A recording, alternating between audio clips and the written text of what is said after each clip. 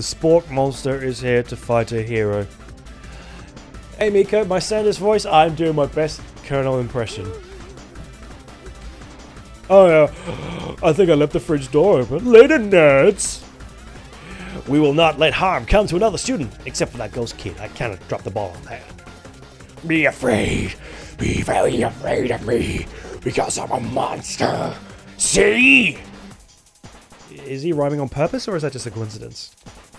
But before you can discuss syntax any further, it's a turn-based fight sequence. Pacha. What will you do? The best form of defense is defense. You decide to go on the attack. Which attack will you use? I'll kick with love.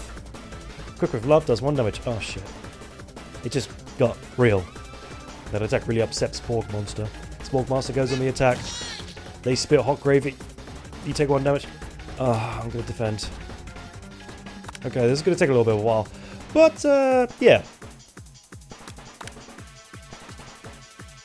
You continue to stay back and endure whatever comes your way. Seems like a pretty weird strategy, but okay, sure, you do you. Spork uses a mind mash and draws energy from Mother Earth. Grows large and more intimidating. How will you respond? I'll go on the attack. Blah blah blah.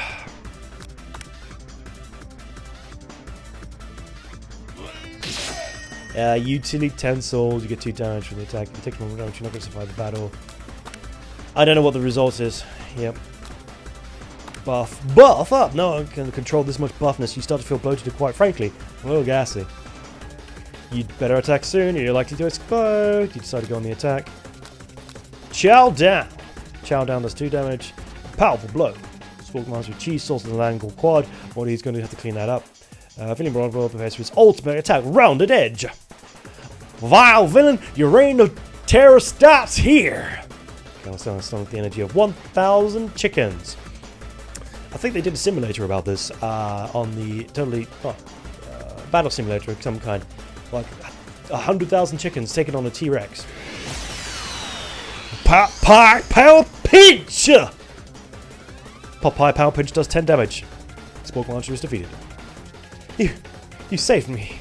Ninja Spork Monster spews steam into the night. Forget Mercy's finish him. No student will ever walk this quad in fear again. This monster messed with the wrong ship. Attack! You ready for your final attack? You'll never survive my student debt loan destruction! Does 10 damage. Spork Monster completely vaporized.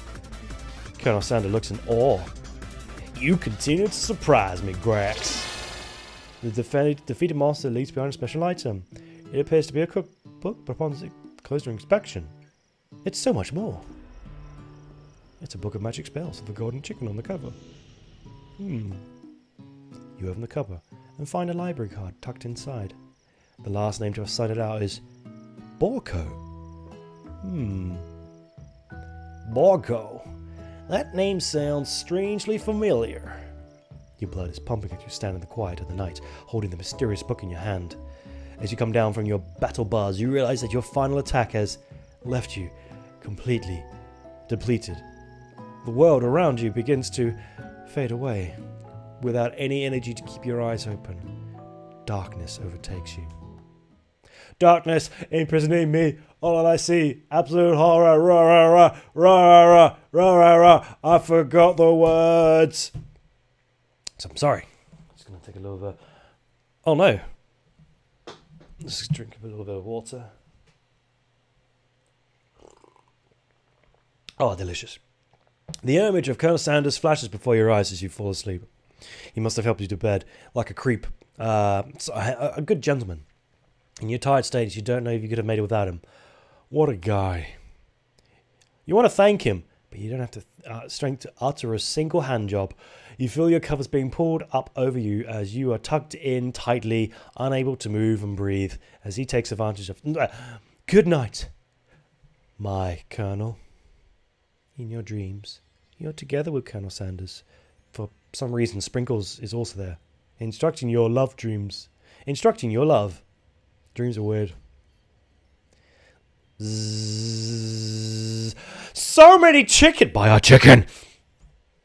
You're awake on day 2. Day 2? Oh wow, okay, this is going to be a good one. You wake on day 2 and attempt to process the weird visions you had. Were they memories or premonitions? You lie in bed and stare at the ceiling, thinking about the secrets you discovered while tasting Colonel Sanders' cooking yesterday. You can't believe he really used vaginas. And then, there was that secret ingredient that Colonel went ahead and told you outright. But not much of a secret, right? It's probably just because he already trusts you so much. Sure, that makes sense. We'll go with that. You meet up with your besties in front of the school, although I bet she's pissed. Before you can tell about the accounts with the spork muncher, she launches into a story of her own. Okay, I know this might sound a bit strange, but I think I might be, pregnant. I think I might like crank! Ah! I imagine that you would say the same thing with Pop. Like him? Like? I know, it sounds like he's moving too fast, but there's something about him. I like him. Like him. Like his attachable penis. Detachable penis. We're going to talk after class. And he's actually a totally sweet robot. Not only that, but he's really smart. And his dick is gigantic. He tells me all kind of stories about Colonel Sanders. Did you know that Colonel Sanders was like the most popular kid in his high school? No, but that does make complete sense. Yeah, but he's like so popular that he was voted prom king around at a school he didn't even go to. And he was also the convertible. Convertible that he himself rode in at the front of the homecoming parade. What? I'm thinking maybe something got lost in the pressure cooker language translation there. Either way, maybe it's best if you took it slow with this new boy, like I am with Colonel Sanders. You and Colonel Sanders? The coolest guy in school? The most famous student to ever attend the University of Cooking School Academy for Learning? You're a thing now? Well, we're definitely connected yesterday.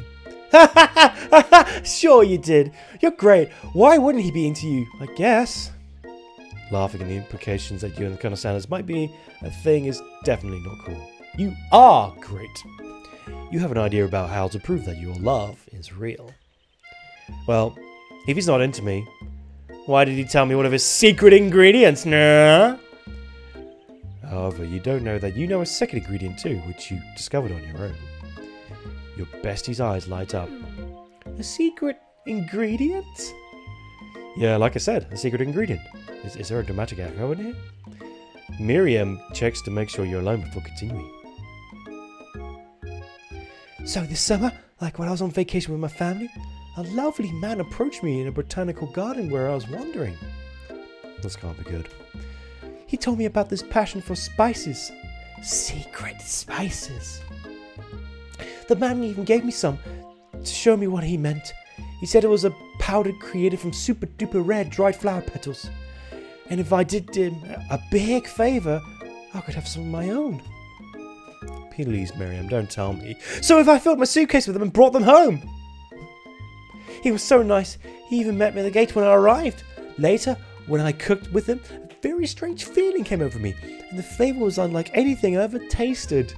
I think you're being very liberal with the meaning of spices here. Whatever.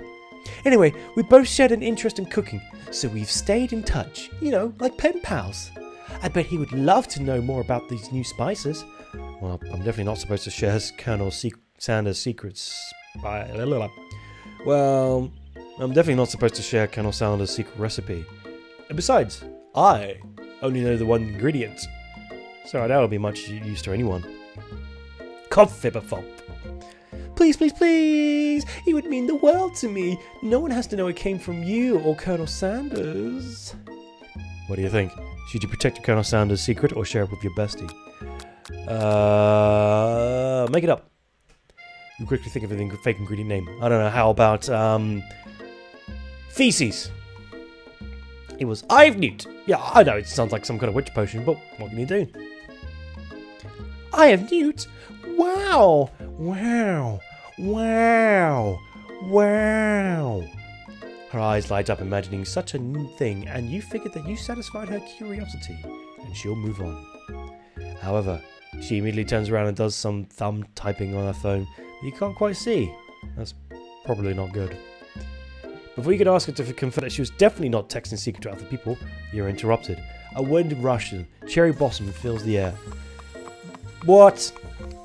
Why? Why is this perfect man riding in a horse? It's Colonel Sanders. He's arriving at school. Stand back, admirer. I'm gonna run to him like a loser. You decide the best way to show Miriam how serious you and the Colonel are. You will run towards him. Sure, he'll sweep you up with the back of his stallion and you'll run away, right away together. That'll show her good. Oh, Colonel! My Colonel! However, your sudden movements surprise the horse and it rears up, kicking you directly in the face. The force of the blow completely knocks you out cold. In the darkness, you see a vision. Ooh, Grax, I'm here to deliver you a message. Oh, not this guy. It's important you remember exactly as I say. If you forget, the world could end, so you know it's serious. I've been trapped in a realm beyond, but a great prophecy relies on my return. Only you can save me. All you need to do is repeat my name 3 times, and that name is... But before you continue, you suddenly awaken. Shit. Oh well. Oh, jeez. You awake to find Colonel Sanders tending to you. He rouses you back to life with a sachet of secret spices. Or is that his natural seasoned musk? I'm gonna lean in for a kiss. Whoa, whoa, whoa, you know him for a day. Are you really sure? I guess you must be. You put your arms around Colonel's neck and pull him in for a kiss. But he turns his face and you awkwardly kiss his ear. You can feel him shudder. Too soon! You clearly mistook his compassion for love. Your soul crawls inside of yourself and you instantly die of embarrassment. Game over. What? I've embarrassed myself so many times like that, and I haven't died from it. I don't think I'm dead. Alright, let's try that again, shall we?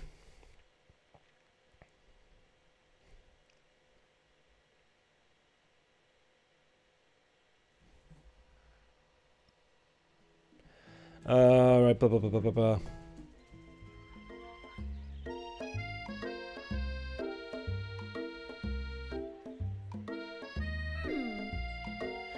Oh, so long.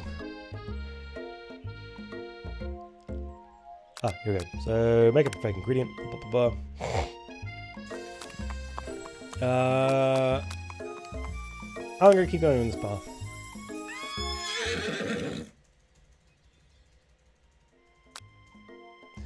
Compliments craftsmanship. Maybe you shouldn't be riding a horse to school, or maybe you shouldn't be running up to animals you don't know. I mean, it's hard to say who was in the wrong here. But one thing is for sure, that Colonel Sanders is pretty dreamy. That horse has beautiful shoes. I could really feel how smooth and sturdy they were when they pressed up into my face. That's nice to hear. No one truly appreciates a good craftsmanship anymore. And with that, Colonel Sanders disappears into the school, leaving you and Miriam to follow. When you enter the classroom, you see 2 rivals, Ash and Van, doing something bad. By the way, they're hiding. You know it must be something really bad. Like counterfeiting recipes bad, experimenting with restricted ingredients bad, summoning a demon bad? You could try. You try and get a peek over Van's hulking shoulders, but he sees you coming. Whoa there, little one. I'm not sure you're ready to handle this. Why don't you make like a bee and mind your own wax, honey? Let's try that one. You sit near the rivals, but leave your back turned to them. You and hear Van muttering something about sounds like a bit like a magic spell. However, he notices you eavesdropping. You try and cover your tracks and improvise an excuse. It's time for class, and you're distracting the rest of us who want to learn. Now you've upset them. Oh, and you're the Emperor cooking, are you? You who make the rules? I'm not sure you know a good meal if it ate you. Being the best chef in the world makes more than just culinary skills. It takes creativity. It takes panache. And it doesn't hurt to use a little evil. You finally get a look at what they're hiding. You instantly recognize it. It's the book, just like the one you found out in your encounter with the Spork monster. That's the same book I found last night in the quad. Immediately elbows Vanford, who hides the book behind his back. I don't know what you're talking about. That book is a family heirloom and its contents are secret. You notice they haven't just been studying the book. They've got Pop pinned to the wall, and they're tossing potato skins at him as he tries to catch him in his mouth. We're playing! Before you can dig in any further, you're interrupted by the arrival of more students. It's almost time for class. Beep, beep. Clank must be running late. He's in such a hurry, he rolls over Van Van's meaty foot. Hey, watch it, you bucket of bolts! You watch how you talk to him. He didn't do anything. Bzzz, womp. Who do you think you're talking to? I've never heard such language, not even from a stand mixer. Morp, morp. No, your mother was a stand mixer. Van Van jumps to attack. Whoops. Van Van jumps across to Clank, but Clank shocks Van Van, sending him flying across the room. Protect me, Colonel Sanders. The crazy men are about to come to blows. I think it must be over me. But I'm not interested in either of them. Ursula's tones has completely changed in an instant. She bats her eyelids at Colonel Sanders. Surely he must know that this is a ruse, right? Gentlemen, get a hold of yourself. Save it for the arena at least. Or don't. Honestly, why do I care? I got lofty career aspirations to focus on. May I help you with your business plan? Just then, Sprinkles arrives to signal the true start of the day. He's panting, which doesn't seem that normal. He's a professor, but he's also a dog. Students, please take your seats. I apologize for my late arrival. I spent the morning chasing a car around town, and my tiny legs are very, very tired. But I'm here now, and hope you're ready to learn. Rub his furry dog belly. He loves it. Sprinkles stops in his track and sniffs around you. Something has him in a trance. It's the scent left on you from Colonel Sanders. Sprinkles jumps on you and licks your face. Calm down! Down, boy, down! Apfelton! Auftoffen! A command shouted by Colonel Sanders to snap Sprinkles out of his trance. Oh, what was up with that? Sorry, I got a little carried away, Ruff. After he catches his breath, Sprinkles regains control of the classroom. Without further ado, we'll review the global history of my favorite fowl, the chicken. You want to pay attention to this lesson, truly you do. Which is why in 1776, at the sign of the Declaration of Independence, it was a chicken who first signed their name. But you can't help but daydream about Colonel Sanders, and you miss most of the important parts.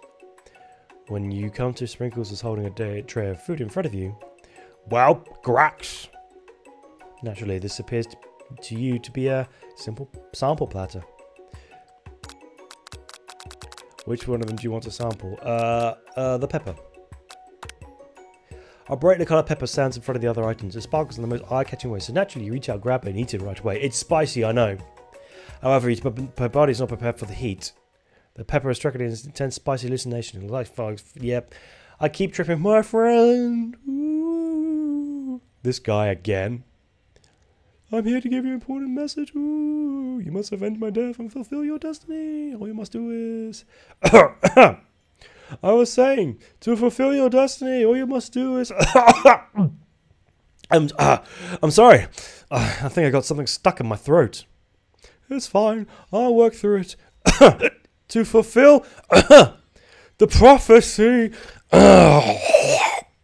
you must... How do you feel yourself? Oh my god. You feel yourself again. Oh no. Consciousness. Oh man. You come to and find everyone is staring at you. My pepper was the last of its kind of verse, and now it's gone forever. You think to yourself, oh, I should have paid better attention. We all make mistakes. I'm sure we'll forgive you someday. Come on, it's time for lunch. Hold on, I just got to sort my voice out.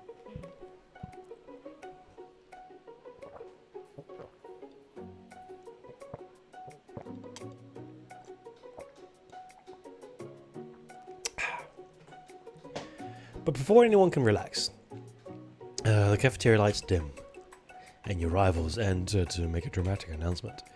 Today's lunch will be prepared via time competitive cook-off. The level of theatrics of these two is off the charts. You're on A bit of lunchtime competition, eh? Count me in. If I have to wipe the tables of you fools before I sit my lunch down on it, so be it. I'm not the fool, you're the fool, fool. Good one. Van, I like your Gumpian, Grax. I'll be watching your performance. Just as things reach a boiling point, Sprinkle step in. Surely he'll put a stop to this madness. Now, students, please settle down. This is the classroom, not a sportsing court. Finally, a little sense. You breathe a sigh of relief. At least, not until we turn on the timer! Just then, a huge light blast in your face, flashing the words, timer ready. That's what I'm talking about. Oh. I stand corrected. The hard way builds solidly a foundation of confidence that cannot be swept away. And that's an original quote by me. In any case, if anyone's wondering, I hope its message lifts you to victory. Like a diamond, I was formed under pressure, and now is my chance to shine. I will defeat you myself. You had this chicken and you've made mashed potatoes and gravy one day, and you feel like ready to impress him again. It's time to boil down some waters with potatoes. Think fast. If the timer runs down, you'll be forced to pick randomly. What time would you temperature boiling at? Fahrenheit. That's wrong! What were you thinking? Get your head in the game. Oh, okay. Okay. How many herbs and spices? 11! That's right. You may not know all the ingredients yet, but at least you've heard the right direction. Tail wagging intensifies. Now you've got some basics to elevate the craft. What state of mind is the most favourite? Trust. That's wrong! Oh no. I'm begging you to get it together. It's fine. Yep. Classmates are rooting for you, but actually simply stronger and faster than you. You pick up a place if you want to survive. When you were a child, your father never get to the game. Every day you meant to survive and draw energy from that place. Now would be a good time to harness energy. So where does it come from?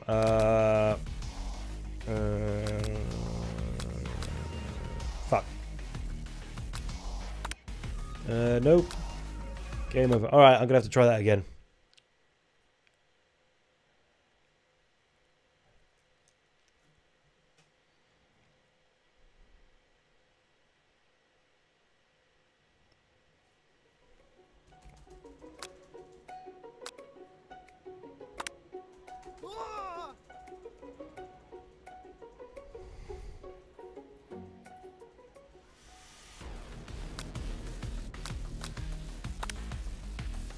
Nope, I got that wrong. Alright, next, what were we thinking? Yep, blah, blah, blah, blah. Yep. Nope, bollocks.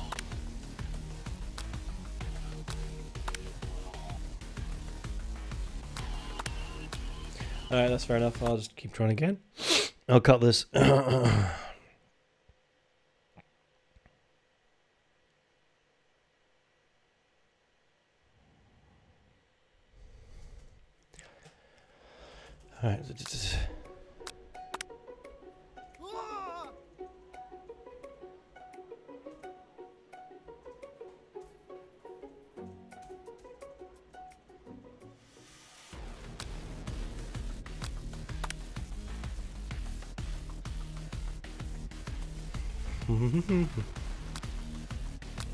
Let's just finish those questions. I'll read it. It's not that important. Yep.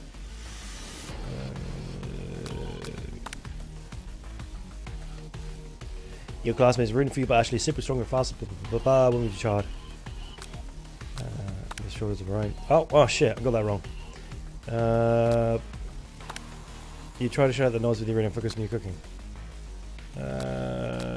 Sizzling. That's wrong. Oh no.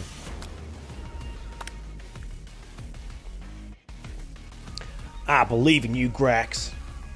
He's actually cheering you on, which would be awesome. Except he's watching you, making you totally forget what you're doing. You know who you could think about is Colonel Sanders.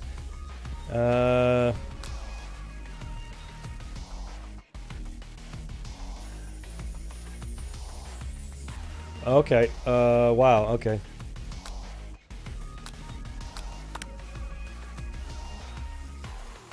What the fuck? Okay. To make it sound, your dog is basically stand makes as you do the crowd grasps. Yikes! Zbopped. I knew you loved doing more than I know you love nothing more than seeing a fellow appliance utilizing the kitchen battle, but something that makes that. But sometimes that means sacrificing the personal touch. Or you might not have any hands, but Grax does, and a good chef needs to be touching the dough to know when it's properly mixed. There's an easy way and a hard way. You don't get far by going the easy way. When you hear everyone talking, you realize how serious your error was. Just immediately shove your hand in the mixer to risk your dough before it's overmixed. Grax, no! But you're not fast enough and your hand gets stuck. It's immediately crushed by the fighting, but there's no way you'll be able to use their hands for the rest of the match.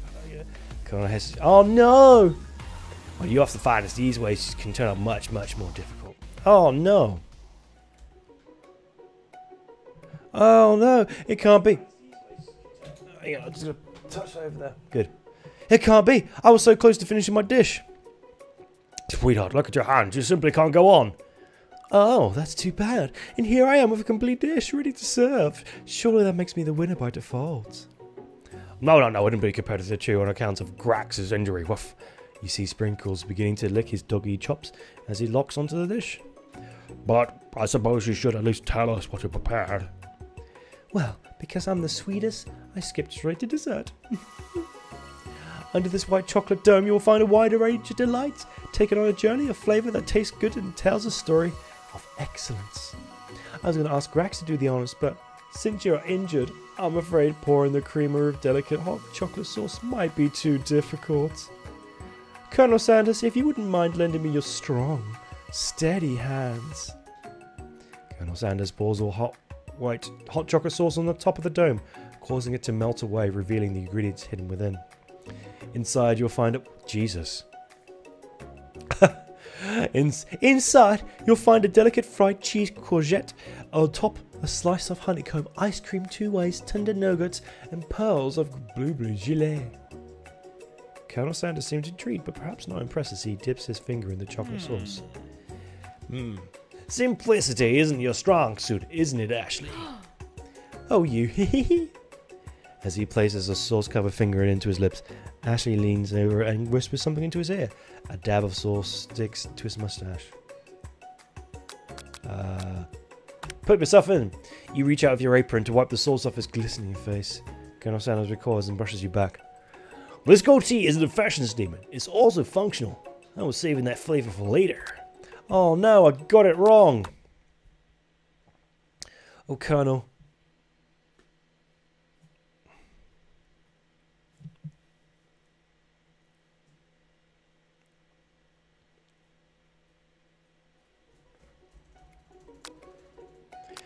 Alright, let's just skip on ahead.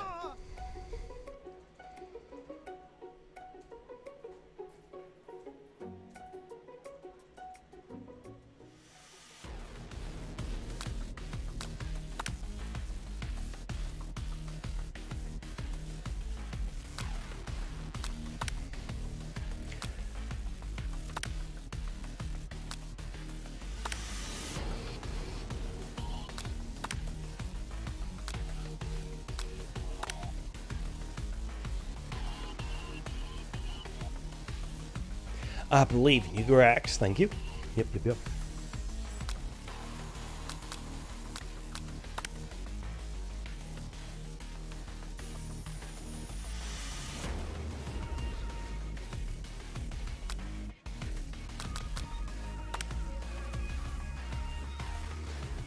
Blah blah blah. Da, da, da, da.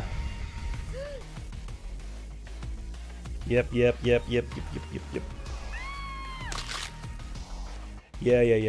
Okay, fine. Yep.